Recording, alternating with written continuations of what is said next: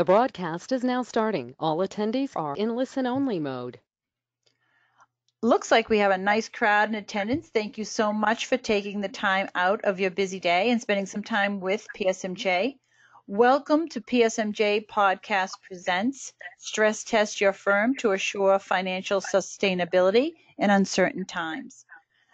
Today's expert is Brian Flynn. He's author of Maximizing Engineering Firm Profits. But before we turn to Brian in our conversation, let me cover just a couple of housekeeping items. I know people are used to this, but we do have a Q&A box that we use. If someone has a question, just please fill that out. We'll try to get to it during the presentation. If we don't, we'll even leave some time at the end. So try to get to everyone's question. But if we don't, I know Brian will reach out to and follow up with whoever needs his help. Also, PSMJ is an AIA CES provider, and with this presentation has been approved by the AIA. By attending this live presentation, you earn 1 LU hour or 1 PDH credit. To receive the LU hour, email your AIA number to customerservice@psmj.com. To receive the 1 PDH credit, you can submit your certificate that you receive after this broadcast to the appropriate board. PSMJ does not say that all the boards will accept this type of credit. You'll have to, learn from them. And also you could reach out to us at customerservice@psmj.com. Also, if you need that certificate for internal means to prove that you went to training, that's fine too. So lastly, that brings us to the email that I'll send. I do try to send it at night, but maybe I'll send it tomorrow morning, depending on if I get all the information back. But there's a handout. You can download that now anytime. That will be a link for that, the certificate of attendance, and the recorded on-demand version of the broadcast. This broadcast will also be on the PSMJ Podcast Presents channel. If you don't already subscribe, please. We're on all the podcast platforms. We're on Spotify, iTunes.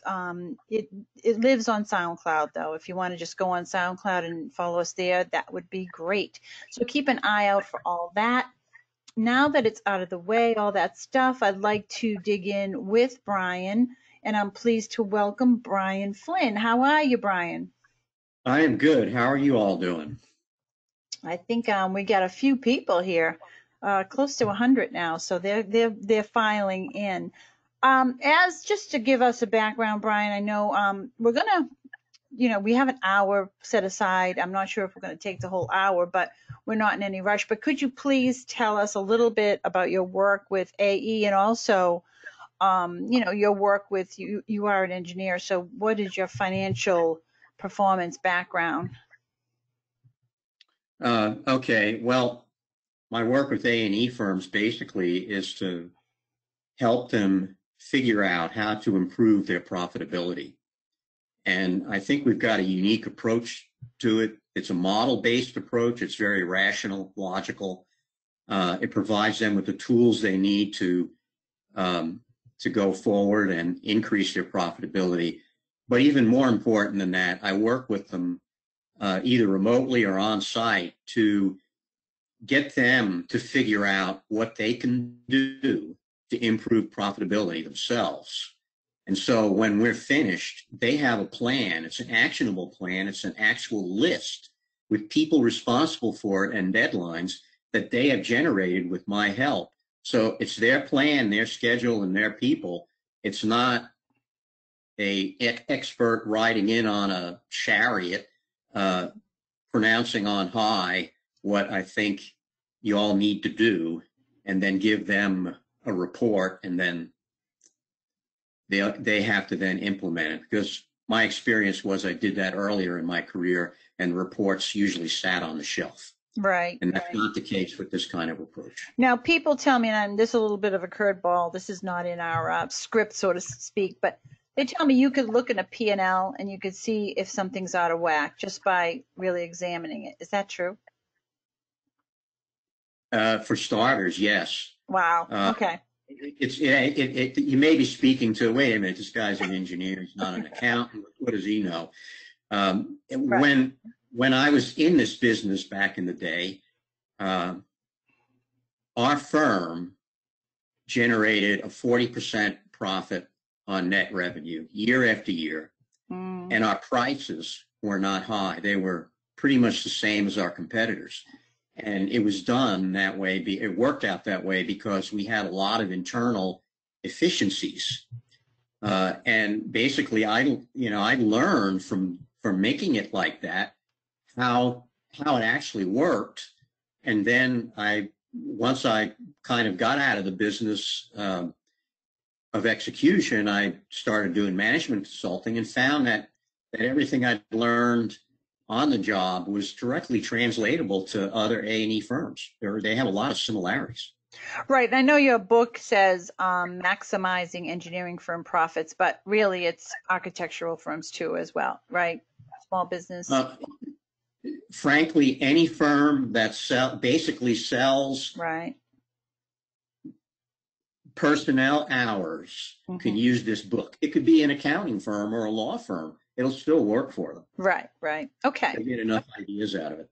So now I was wondering, I know you came to me with the financial stress test tool, which is an Excel-based tool, and you're going to show it to us in a few. But how did this come about? Like, why did you create this? I know you might have been working with a client, I don't know, but how did it come about? Why?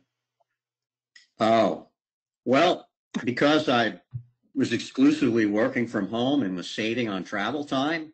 Right. I started to notice that I was eating too much pizza and watching too many cat videos on YouTube. And so I thought, what could I do that might be additionally useful? Obviously, I'm kidding a little bit. Right. But basically, I said, this is, the origin is kind of like this. I've had a number of clients in the last few years that when I work with them, they would kind of reminisce about the horrible days back in the Great Recession of 2008, 2009. And they all said the same thing. We waited too long right. to react to the bad situation. And I realized that one of the reasons they waited too long was that they weren't really ready. They hadn't done anything that looked like planning. And it occurred to me that the federal government makes banks do financial stress testing on their balance sheets in order to make sure they have an adequate amount of capital. And basically, you could apply that technique to an A&E firm and basically ask yourself, well, how much of a rainy day fund do I need in case something really goes wrong? And then how do I get there? How do I put it together? And from that kind of thinking, the stress test tool emerged. Right, because I mean, we didn't know this was going to happen. I mean, we always say, I know that Dave always talks about a black swan or something that you're not expecting. Right. So you don't expect it. That's the whole idea. So. Right, and you lose valuable time trying to get all your partners on board once the crisis hits, to get them to understand how bad it is and what kind of response you're going to make. And a little pre-planning would make that part of the exercise a lot easier. Well, it's always easier to share something concrete too. So before we get to that though, let's see if people, I know this is a few months into COVID, and we were just talking before we went on air about, hopefully this is going to bounce back quickly and so forth and so on. But let's see how people are feeling. We'll do a quick poll. Let me just share it. And the question is, how concerned are you about your workload, your pipeline, getting new business in or business from your clients, in 12 months, 1 year from now. And so we'll let people, if everyone would try to get their votes in. It's just a quick poll. All right, I think that's good. One more second, and then I'll close it and share. All right, we got a lot of people voting. Okay, let me close and launch and then share everything we have. Hope everyone can see that. It says no worries, 2%, mildly concerned, 34%, concerned is 60%, which is the biggest, and then 4% are scared. So what do you think about that, Brian? Is that typical, or maybe we can help a little? Actually, it's the first time we've asked that question in the context of a year. Right. We've been asking people, you know, what do you think is going to happen in the near term? I'm not surprised. There's an awful lot of uncertainty, and that always spooks people who are in business. And, you know, basically it's saying here out of 100 people, 98 have some level of concern. Right. Right. Including a fair amount of concern, 60% when you're concerned. That's just another data point that says if you follow the wisdom of the crowd, you might want to think about pre-planning if you haven't already done that. Right. And doing also is good to just progress forward. I know I talked to Susan Israel. She was talking about strategic planning, and this tool will help. That could be a precursor, and you'll have some, planning, and also communicating with people in the firm that you're doing something. You're planning. You're looking ahead. So specifically, the stress test tool, what is it supposed to do? What is its function? Okay, it basically, you input your P&L into the tool. So it's got a base to start with. And then basically you can run scenarios that stress your firm in two fundamental ways. The most important fundamental way is that you have a drop in workload, and the tool uses hours sold. Okay, and that works whether you got lump sum, some form of time and materials, whatever.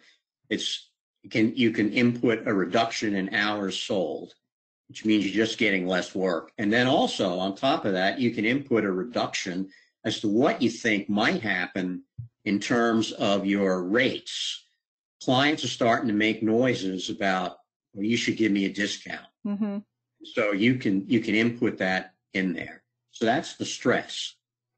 The test part maybe is what's your response? And there are two fundamental responses built into the program. One is, you want to do an across-the-board salary cut? If so, how big is it? You put that in.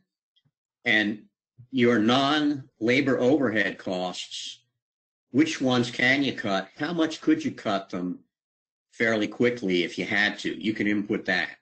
So that's basically what the model's doing. And then once you put all that together, you can see, all right, what happens when I implement the cuts and there's no change in my market, profit goes up. But then what happens when I now have two different levels of discounts and workload reductions? Mm-hmm. What happens to me then? And the other thing you can do with the model is you can input a reduction in full-time equivalent employees into your two stress test cases to see what that would do for you in terms of improving your financial situation. Now, before we go to the tool, and you can show us and you go through it step by step, I know you showed it to me.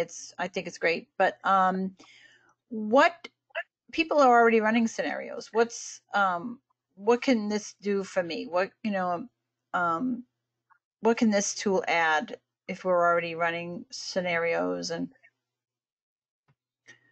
well,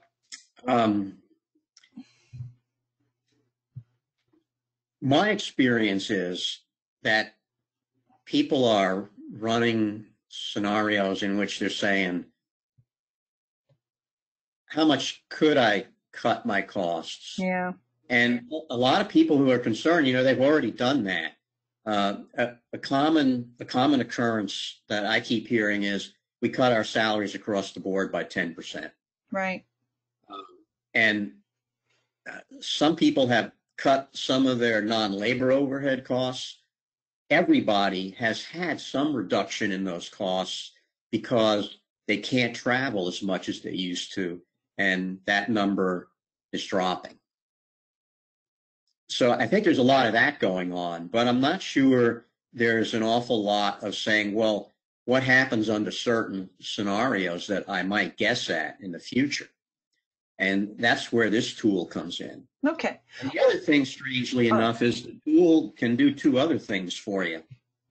One is it can point the way to improving your short-term profitability, whether or not your workload goes down, which is a real plus. Right. And the other thing it can do is for your senior project managers and your partners, it can serve as a training tool. They can play with the thing and see what happens under different conditions so that they get a better appreciation of where they are and what they might have to do if they want to try to stay there. Yeah, you might be, we have a PM group that you might be able to show them that this stress test, it might be a good learning tool for them. I know it's an eye opener when one thing changes, and it's great. All right, so let me make you the presenter. Let's, with no further ado, I'll make you the presenter, and if you can. Okay, can you see my screen now? Not yet. Let me see. All right. That means I need to hit this show my screen button. You're going to have to do that. I lied to you. I said that you didn't have to do that. But All right. yeah, I see it now. You do? Yes, okay. You do. All right. So what I'm going to do is I'm going to try to give a quick guided tour of the stress test spreadsheet. Right. While you do that, I am going to just monitor the Q&A, and so I might interrupt a little as I just did. And okay. Okay. Go ahead. Okay.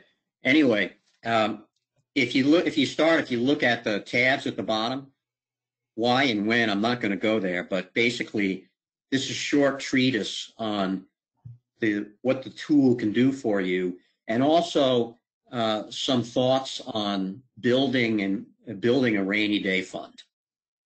Okay. Some clients I worked with have it, and some have never even thought about it. The directions, that's obvious. There's a number of directions. You should follow them carefully. It's not rocket science, but be careful. For one thing, I will point out, I think the most important direction I have there is make a copy of the thing and then play with it. Keep the original, because we're leaving this Excel spreadsheet open. You can change it to suit yourself. And so if you choose to do that, you don't want to lose the original in case you get lost somewhere and you need to start over again. Okay, but this is the heart of it, the base case and the scenarios. In the base case, we've got a 100-person firm. I put numbers in here that are reasonably typical. And it's got the total revenue at 20 million.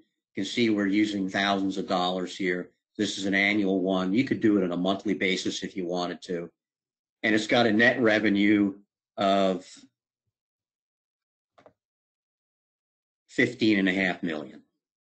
Okay. This is a split screen right here. So I'm showing you the bottom line at the same time we're playing with this online. But this firm has total costs north of 13 million. It has a gross profit of I shouldn't say gross profit. It's just got a profit of $2 million.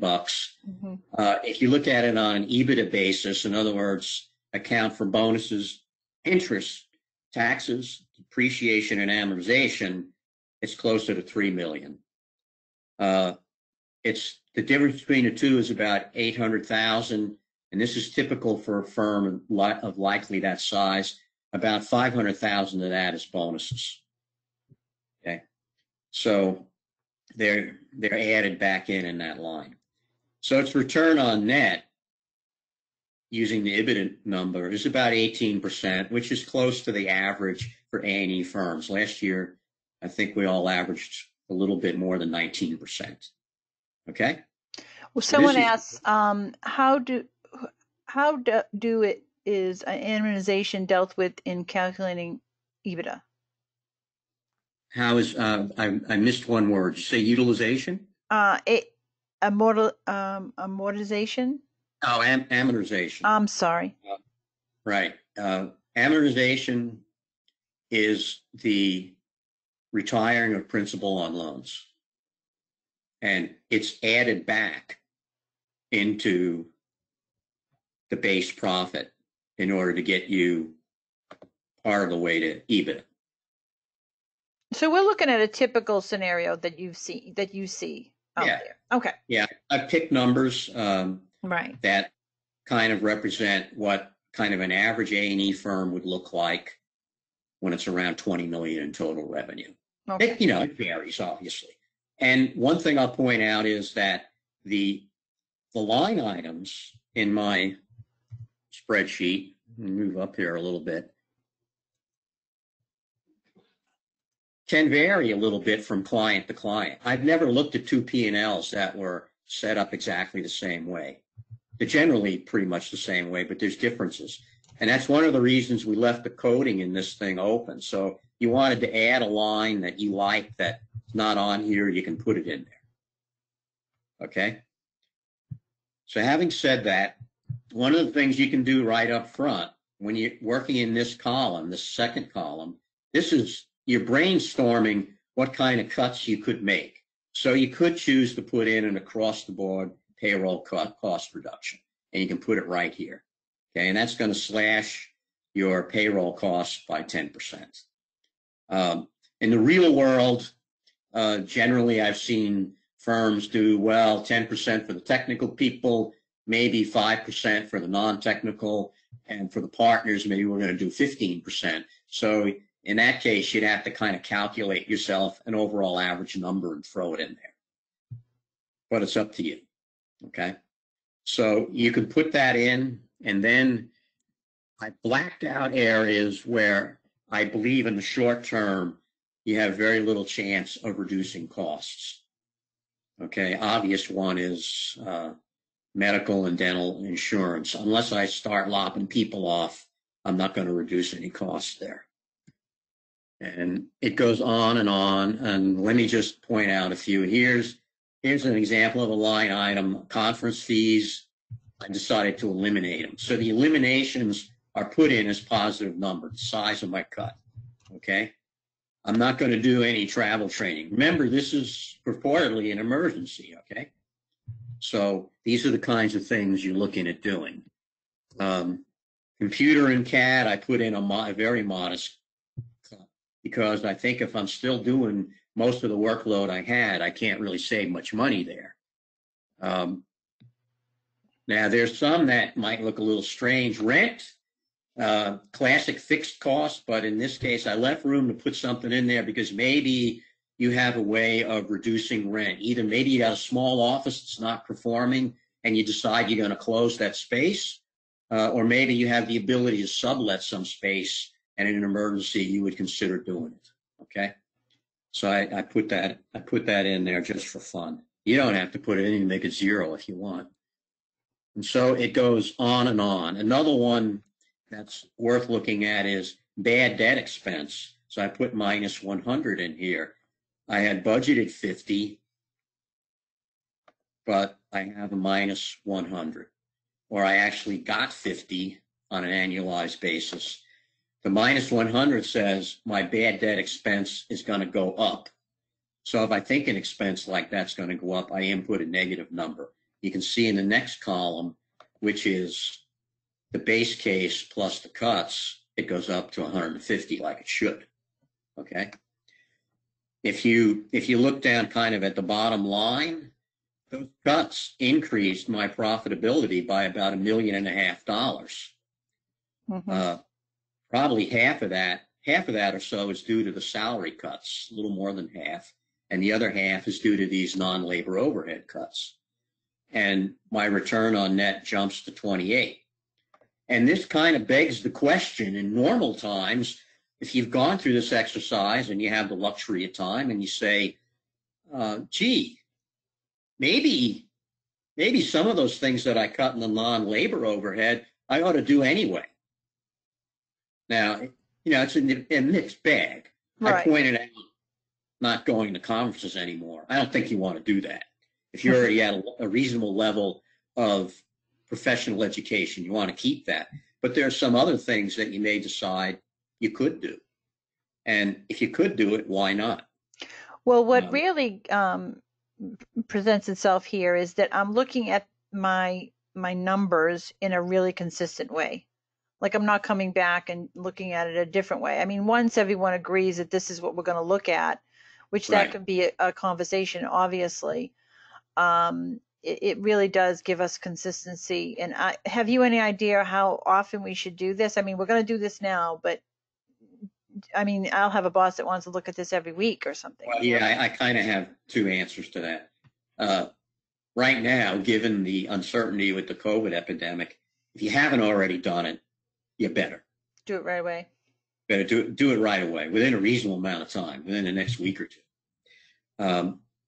And I think the best way to do that is to get together your management group, and at a minimum, and you may want to go further than your management group. It's up to you. Okay, it depends on your culture and how you make decisions, especially big ones. Right. And obviously this tool makes it easier, but you can always be doing this on your own. I mean, some people have already, created. Now, the second answer is that I think normally you ought to revisit this like once a year, because I think one of the things that should drop out of this might be some modest improvements to profitability overall. And the other thing that should drop out of it is some serious thought about a rainy day fund, whether or not I have one. A lot of firms don't. Some firms do, but then they should be asking themselves, is it really adequate after I look at some of these scenarios? Should I have a bigger rainy day fund? And then as you go along, how am I doing in generating that rainy day fund?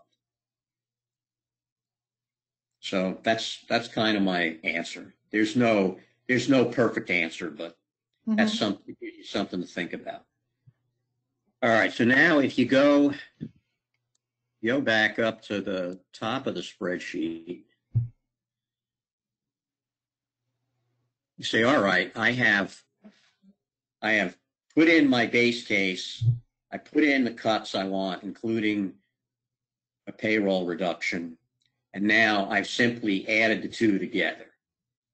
And this is kind of base case after cuts, okay? I still have the same number of people.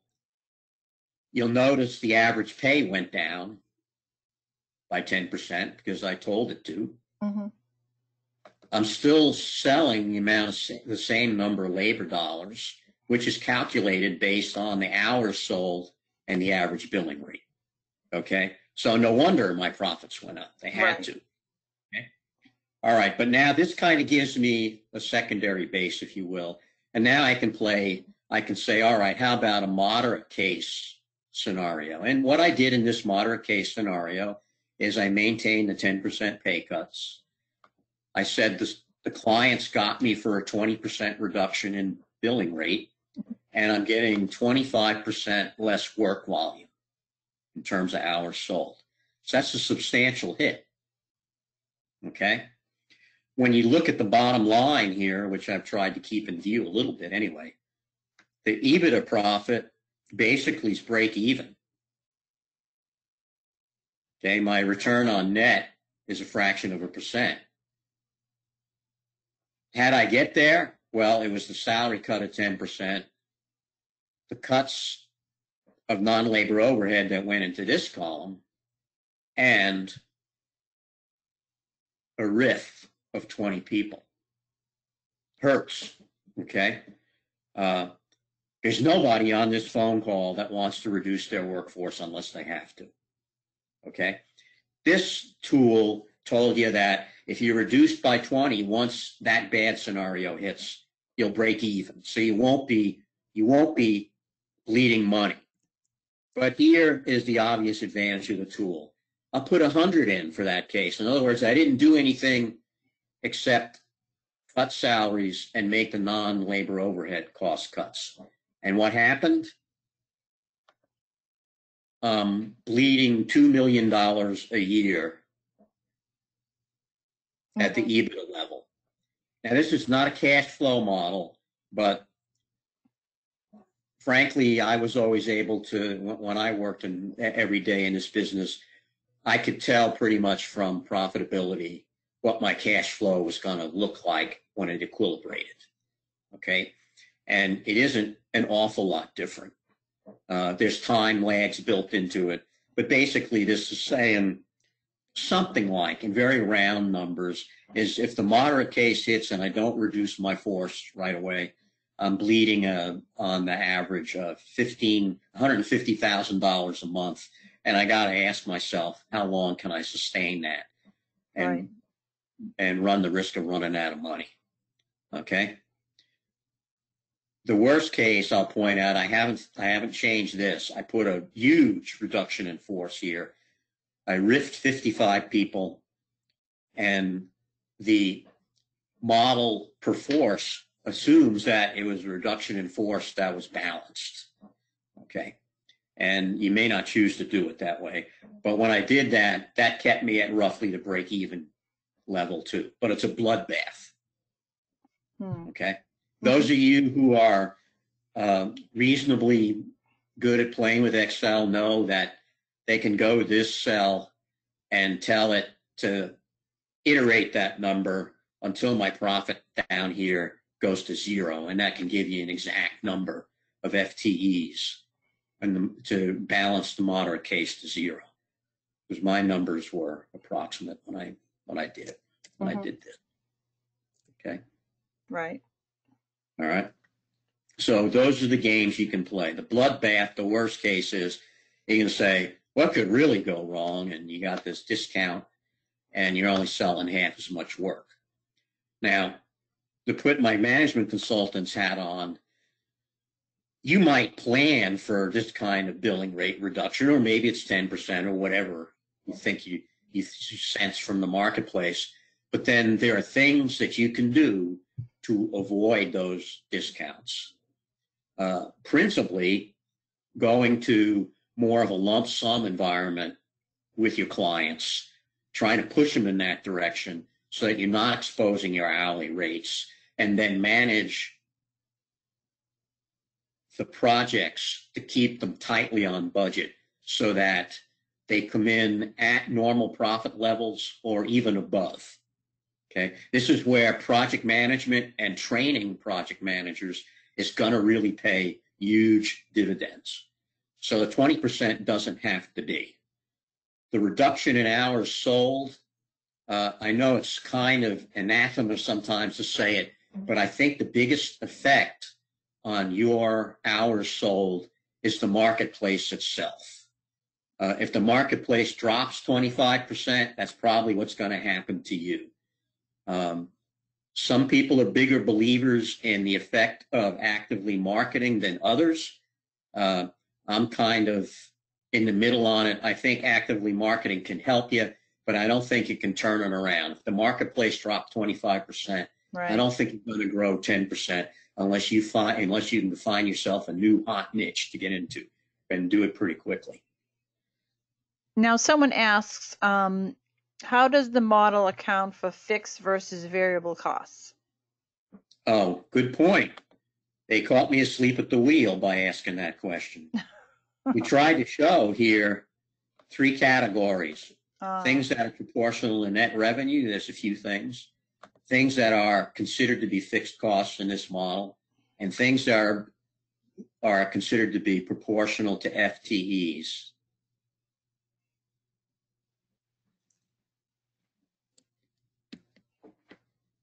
Let's see if we can pick a few examples here. Medical and dental insurance. Right. You can pretty much cut that according to whatever size riff you did. You got to go to the insurance company. You're going to have various time lags depending who's insuring you, but I don't think you should be stuck for a whole contract year with the total cost. Okay? Life insurance, same thing. Federal taxes, FICA, things like that, that's going to happen.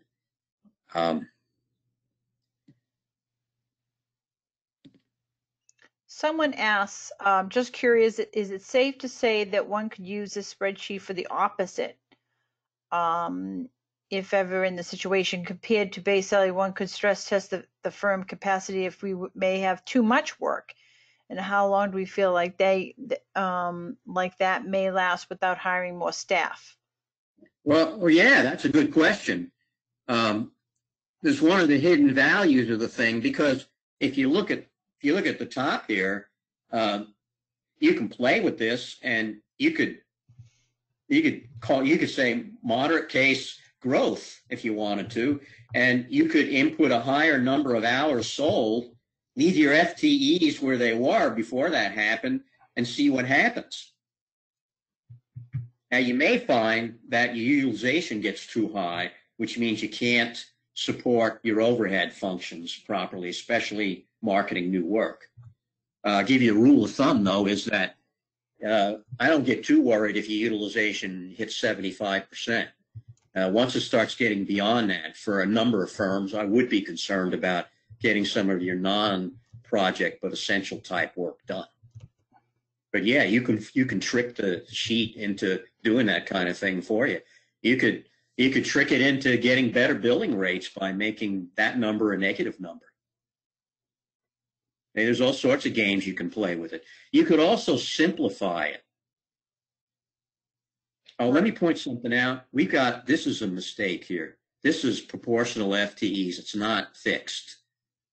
The fixed column, they're all here. They're not mixed into here. We'll fix it though before it goes out to anybody. Yeah.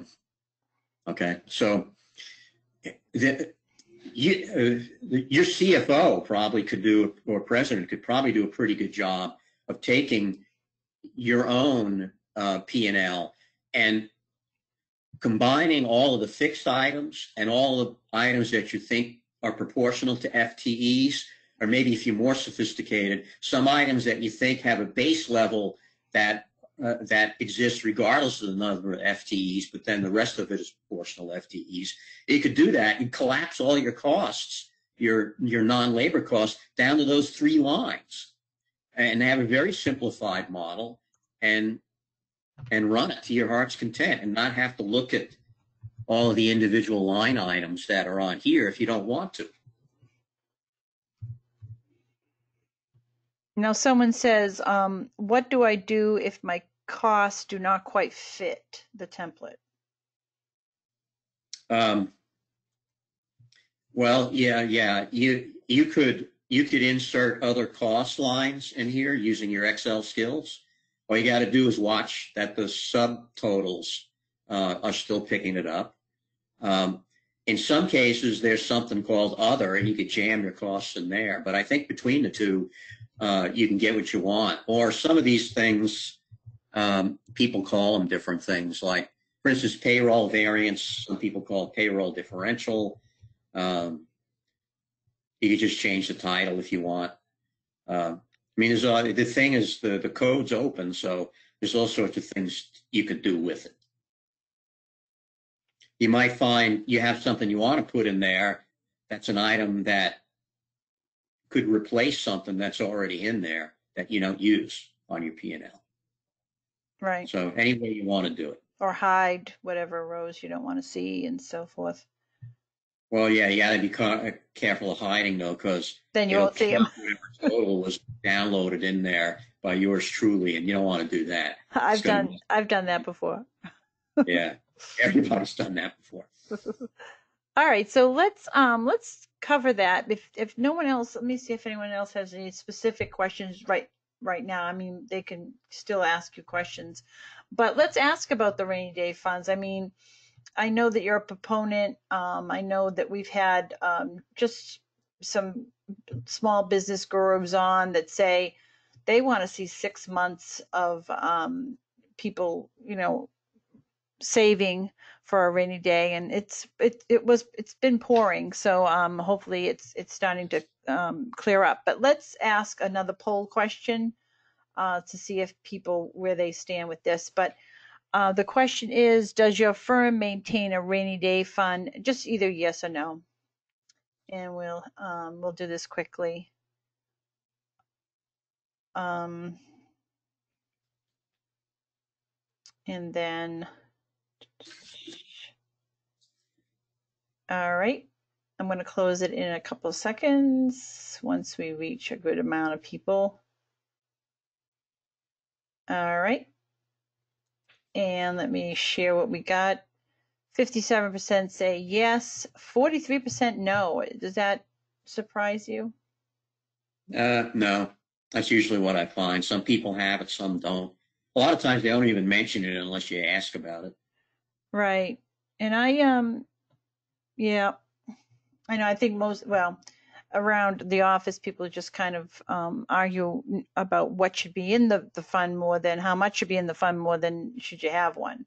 Some people just say have a credit line, but now I'm thinking, what if the credit line is not available? If that changes, right?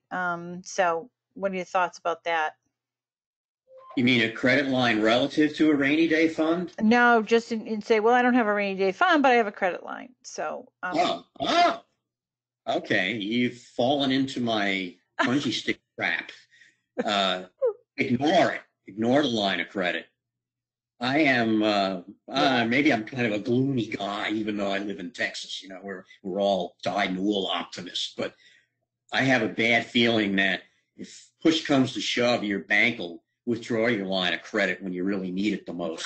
Right. That's what I would not count on it.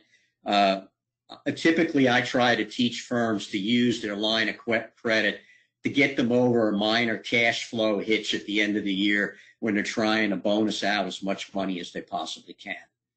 Oh, okay. All right. So Which let's ask another point, though. Go ahead. If your firm is highly profitable, part of your rainy day fund could be your cash accumulation during the year that normally occurs. I put some numbers on. Suppose there's 20 this 15.5 million net revenue firm in ordinary times is generating, making round numbers, 2.5 million a year in cash. Okay, at equilibrium. All right, 2.5 million. They're generating $250,000 a month. Or no, I got my 200,000 a month. Okay. Mm-hmm. Okay. As they get into their year, around the middle of the year, they've got $1 million thereabout because maybe they paid down their line of credit because at the beginning of the year they bonused everything out they could. So it's not unreasonable to include that as sort of a number or a base for your rainy day fund. Where you got to do the heavy thinking is how big do you want that fund to be? Okay. Well, why don't we ask the audience what they think, and then we'll. Okay. Excuse me? Can we do a poll question? Ask them what they think. Oh yeah. Sorry. Oh, that's okay. That's okay. So the question is, I've shared it. How big is your rainy day fund compared to average monthly billing? Again, we don't have a fund that would just take care of that, but less than a month's worth, 1 to 3 months, and greater than 3 months. So if everyone can try to take that quick poll, this is the third and final poll question. Just let people know that. And we're close to a good size. A couple more seconds, and then I'll share. Okay, let me close it and share. Okay, again, 31% we don't have a fund. Less than a month, 12%. 37% 1 to 3 months, and 20% greater than 3 months. Okay, that's interesting. That? Okay, so what do you think about that? Those numbers? I guess 57% in the prior question didn't have a rainy day fund.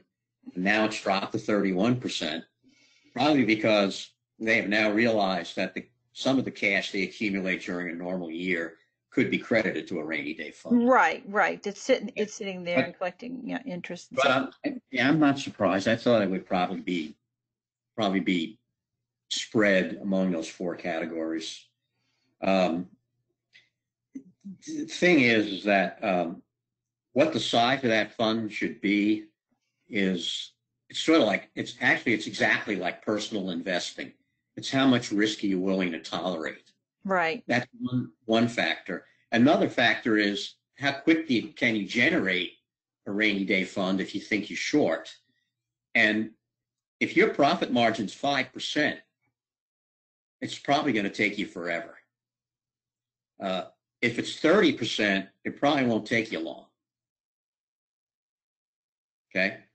Um, I've seen experiences all over the map. I got a good client. They have a rainy day fund, which is about 25% of their total revenue for the year. So yeah, it's 3%. It's 3 months worth. Right. And of course, that's 3 months of revenue. You're not even in the worst case, you're not going to deplete it in 3 months because you're going to have some revenue coming in. Correct. And you kind of have, in a sense, you have the present revenue coming in. As your revenue goes down over time, your cash still is flowing in from past billings. And that actually provides a bit of a cushion. And if your CFO is really sophisticated, they can kind of play with that and see what that does for your rainy day fund. You can kind of model it. So for an engineer, think of it as an unsteady state model. So I don't think there's a right answer. I mean, if somebody says to me, well, what would you do? I have no idea what to do. I'd say, well, cover 6%. 6 months of revenue if you can. That'd be a very healthy fund, but use your common sense too.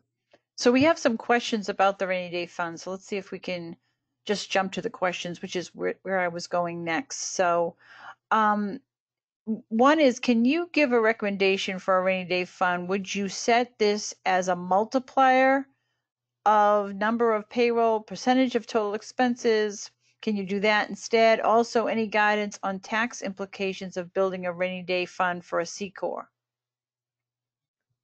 Let me take that in reverse order. Okay. The tax consequences, let me just say that I'm not a tax accountant, okay? Yeah. But I think we've had a couple of questions on the tax, so that'll be good. Yeah, I'm pretty sure that as you retain more earnings in your C-type corp, you're going to have to pay taxes. So you're going to have to account for that in terms of how big do you want your fund to be and how are you going to build it. Now, pass-throughs, I'm more familiar with tax consequences.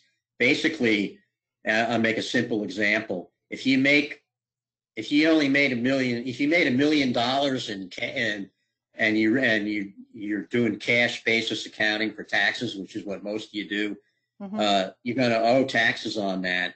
Ordinarily, you try to bonus it out so that the partners got the use of the money and then they paid the taxes rather than the corporation or LLC. If you said, I'm going to retain that in a rainy day fund, then basically you're going to have to pay the partners enough money as an earnings distribution so that they can pay their share of the taxes right. the corporation is going to have to do. I'm not sure if Chris is asking, how separate do you suggest we keep the rainy day fund from operational funds? I would keep it in a separate account, frankly. Yeah. That's just me. I mean, you can keep track of the numbers and have whatever cash you have all in one account. Right. But the reason I say a separate account is that I think you might invest it a tad differently than you invest your normal cash that's accumulating every year.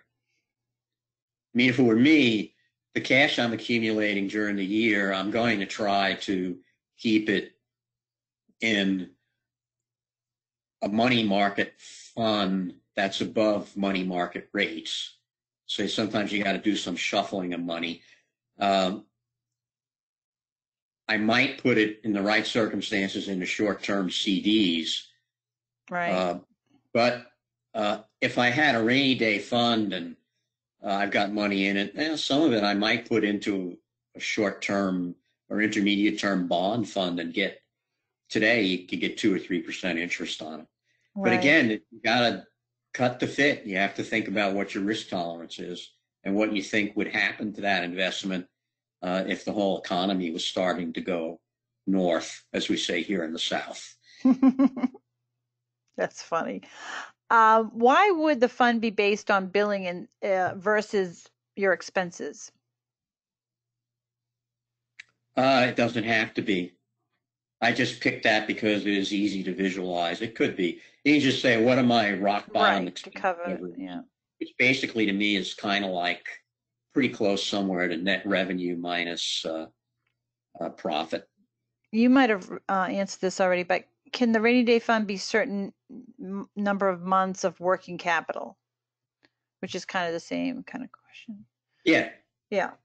Yeah. In EBITDA, taxes, all taxes, in, for example, payroll taxes and business taxes, or is it just business taxes? Oh, the tax in EBITDA refers to corporate level taxes, or in the case of pass-throughs, the taxes that the partners are responsible for. Okay. And that usually washes out because a lot of firms they'll bonus money to the partners, So and the bonus includes, if you will, spendable money on the part of the partner and money that the partner is going to have to give up in taxes.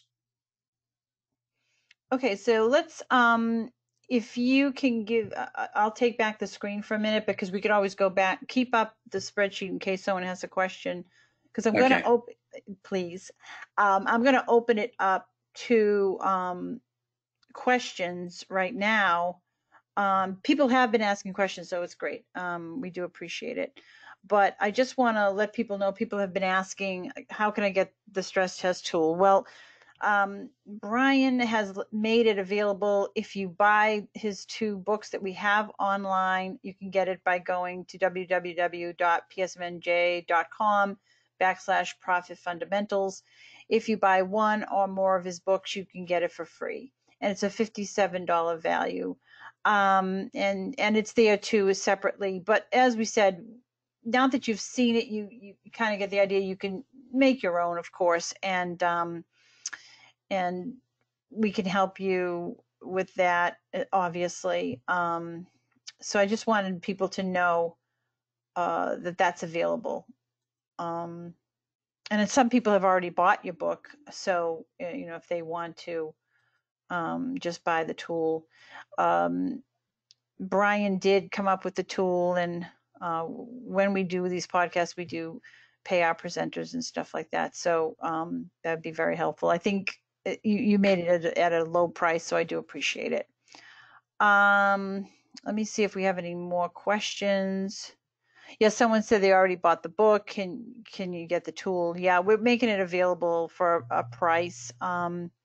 If that's if you just give us a call, and we can talk to you about the price of the tool. We'd like to get it to everybody. So, yeah, people are saying they bought the books. The books are very popular, I might say. So we have a number of people that have done that. All right. So anything else you want to cover? I'm looking to see if anyone else any questions. Anyone can put in any questions. Okay, we have one. I think you ran over this already, but how often should we be running the scenarios? She's saying like right now. Okay, so if we do the scenario, should we look at it in a month or a week? Yeah, you should do it now. I would say that if you look at the assumptions you made for the moderate and worst case scenarios, if something happens in the near future that makes you want to revisit those scenarios, then yeah, you better run it again. Yeah. A lot of people asked, well, not a lot, a couple of people asked that what metric could they, in general, could they be looking at to find that they are clawing their way back? Like if they had to look at one key on their P&L, what would be something that that they could look at and say, okay, now we need to be starting hiring people back, or when they're doing these scenarios? Right. Well, I think most people would define as being all the way back as being approximately at the net revenue I had before whatever the crisis is. And but we were really going high, though. I mean, we were really doing, I mean, I'm not saying we as, but most firms were doing very, very well. Right. Well, I don't think you want to back off from that. I mean, In this theoretical firm here, they were running at 18% return on net, and that's what they should be aiming to do after they recover. And their net revenue should be at least equal to what it was before things went in the wrong direction. Right, because there was no bubble burst or anything. It should really kind of start leveling off too. You know what I mean? There was no bubble to break or, any specific market that is not going to come back, I guess, is what I'm trying to say. Probably. We don't know, though. We don't know. We just don't know what's going to happen. So if we set, I'm fairly optimistic, but I want to plan for the worst and you always plan for the worst. Okay. Okay, let's say person asks, let's say we set up a process. How do we get leadership to understand the urgency? For the rainy day fund, for the planning, what are your suggestions? Wow. The first thing is I would wonder why leadership already isn't concerned. I mean, in this poll you just did, 98% were concerned, right? Right. That would kind of be telling me something else if they didn't have any concern at all. Either you're in an awfully good market niche that's bulletproof, or you're not paying attention. But how are you going to get them to pay attention? I guess it's education. You're going to have to start getting them to understand what could go wrong and what effect it could have on the bottom line and on leadership's pocketbooks. Or the urgency to use a tool, not just this one, but just any kind of scenario. Yeah. All right. Well, and that kind of speaks to a broader thing. Mm-hmm. A number of times I've gotten hired because the CFO thought they could do substantially better, but couldn't get management to buy into it. Okay? Yeah. And so I think that's a role for the CFO, kind of in this case, is if the CFO is concerned that there isn't enough planning being done for a potential downturn, they've got to educate the partner group by whatever means necessary. Now, my technique, which isn't the only way to do it, is to pick them off one at a time, assuming I got some time. Who's most amenable to understanding why, if I'm the CFO, I'm concerned about the future, and then start to build myself a crowd, pick one off and another until they're willing to sit down together and talk about it.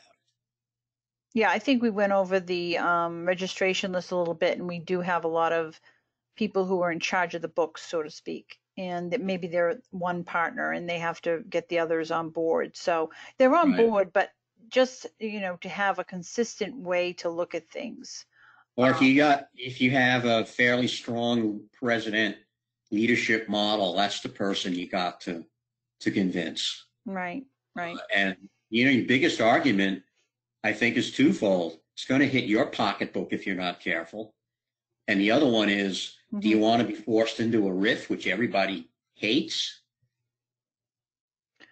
Well, one of the other things I think Susan Israel was talking about was just the culture and the staff knowing that planning is being done, it's consistent, there's a process, they feel that there's enough attention, it's not seat of the pants, that sort of thing. So, but she said communicate that out, not just don't do it and put it on a shelf like you said, but do it and stick by what you have found, or yeah, and I didn't have my HR hat when I was talking about it, but yes, I think you do. You need to do that so that employees are reassured. They see the level of uncertainty out there, right? A little bit better knowing that you've done some pre-planning, right?